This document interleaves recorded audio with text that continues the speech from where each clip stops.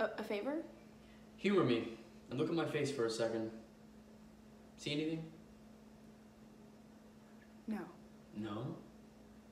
No. What should I be looking for? Familiarity? I told you, I didn't even notice you at that bar. But I noticed you well before that. This isn't funny. It's not meant to be.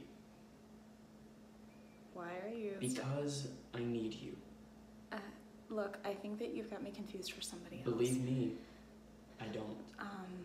Look, I really just want to get this fight over with. I want to go home, and I really don't want to have to call a flight attendant. Are you uncomfortable? Very. Then Lisa, with all due respect, you don't have the first clue what true discomfort really is. What do you want? For you to keep listening.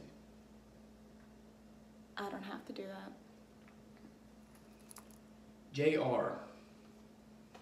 John Rubin, your father.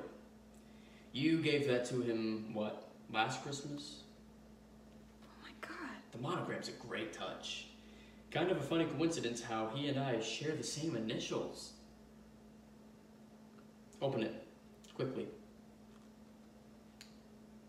See, to you, this is definitely Dad's wallet. But to the flight attendant or anyone else you're thinking about complaining to, it's mine. But for some reason, Miss Stewardess, Agent Smithers, this emotionally distraught woman sitting next to me, who I've never met in my life, suddenly had this crazed obsession for it when I took it out of my pocket. Or something like that. What have you done with it? Nothing. As long as you stay quiet. If not, you'll have another untimely tragedy on your hands. But you may want to wipe those tears if you're at least considering doing the right thing. Did you need something? At least, did you want another pillow?